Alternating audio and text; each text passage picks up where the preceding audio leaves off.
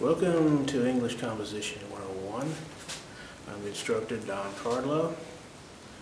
Again, welcome to the course. If you have difficulty hearing my voice, please turn up the volume on your video player so that you can adequately hear my voice.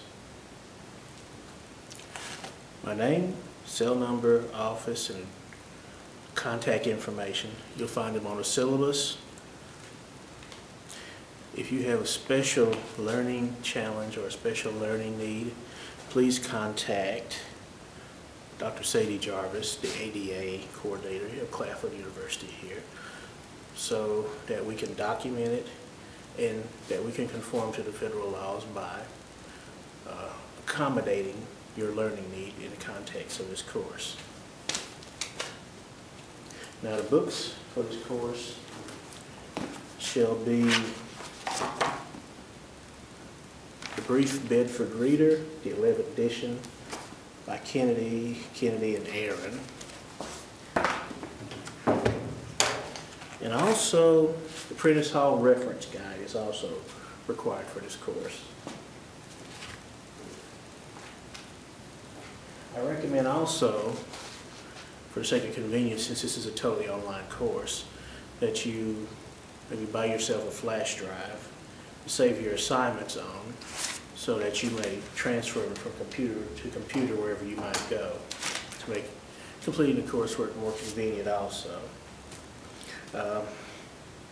You'll also need access to the Claflin email server, the Blackboard server, the Claflin University Blackboard server, where all of the assignments will be posted and where you can access them, hopefully 24 hours a day. I also recommend, for the sake of convenience, that you download on your computer some free PDF conversion software. I think I use Primo PDF for converting web sources into PDF files, which makes it easier to save the documentation for research.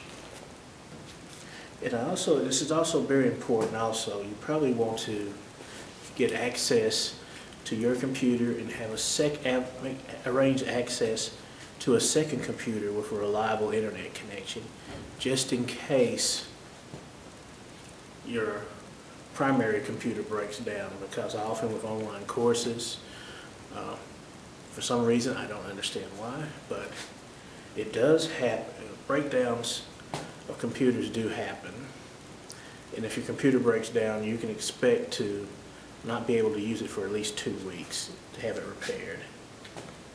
So also have access to a backup, maybe in a local library or here on campus at one of the computer labs also.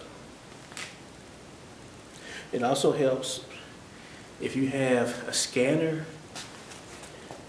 in addition as an accessory to your computer. It'll also help you to scan handwritten documents into PDF format and to email the PDFs to me also for some assignments. Or if you have access to a fax machine, that might help also. You could fax it to me.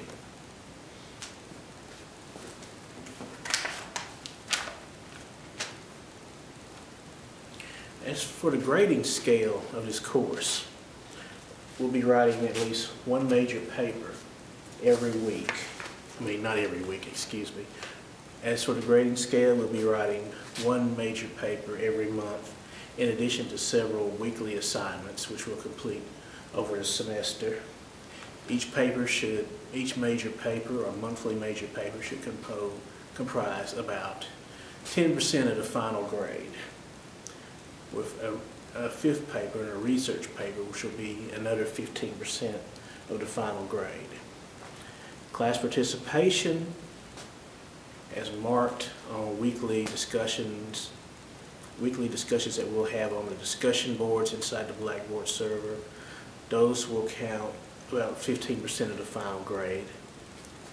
And for your classroom participation or your discussion board participation, I'll expect you to log on at least 3 times per week.